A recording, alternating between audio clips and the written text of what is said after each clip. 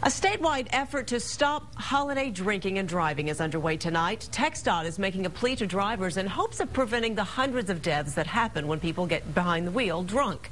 KXAN's Doug Shoup is live down on West 6 to explain why state officials say this campaign is so effective. Doug? Well, Leslie, this is the 13th year that TxDOT has urged people to designate a driver. And although their public service announcements and posters may seem comical, the message is very serious and, of course, always needed this time of year. In fact, in just the last month alone, 63 people have been arrested for DWI on downtown Austin streets. On airwaves, tabletop coasters, and bar and restaurant mirrors, the message to holiday revelers from Santa and his reindeer: don't drive if you're tipsy, buzzed, or blitzing. They get the play with the words, the tipsy, the blitzing, and so maybe they will, one, talk about it while they're at a happy hour and maybe think about it while they're there. Each year, TxDOT launches the Lighthearted campaign that's in tune with the holiday season.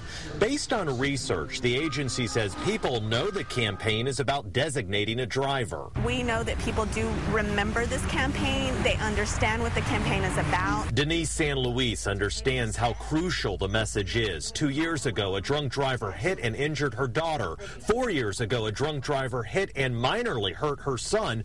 5 years ago, a drunk driver hit and killed her brother.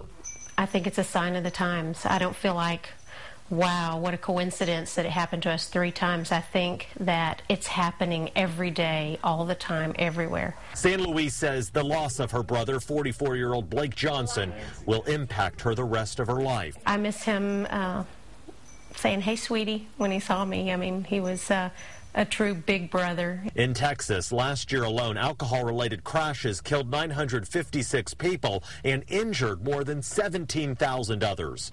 Getting behind the wheel is like carrying around a loaded gun and just shooting it in a crowd. San Luis says a light message for a heavy topic may prevent the kind of tragedy her family has faced. If they're getting the message out, that's all that matters.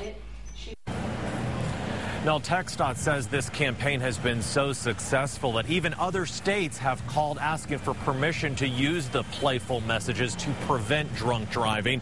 They don't know how many lives the campaign may have saved, but say they certainly plan on using it each holiday season. Reporting live downtown tonight, Doug Shoup, KXAN Austin News.